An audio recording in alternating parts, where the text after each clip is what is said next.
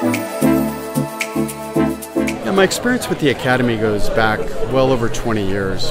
The Academy is so much about relationships between all of us in the industry that are looking to solve important problems for the patients and communities that we serve. And the Academy has just been such a great place to build those relationships. And it started with a conversation over 20 years ago with one of the co-founders that has led to a lifelong experience. We developed some curriculum for the first inaugural class that I think was maybe 12 to 15 kind of up-and-coming CMOs at the time. And the great thing is the people in that class are still at these meetings today, and they are running the top leading health systems. The staff has been so helpful in introducing us to partners that have like strategies as us. We're an industry partner that focuses on post-acute partnerships in the home care and hospice space.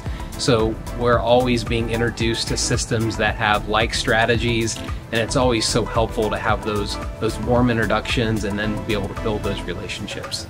So the Academy has helped me get to the level that I'm at today, and it's really allowed me to create friendships across the country in top health systems that I probably wouldn't even met otherwise.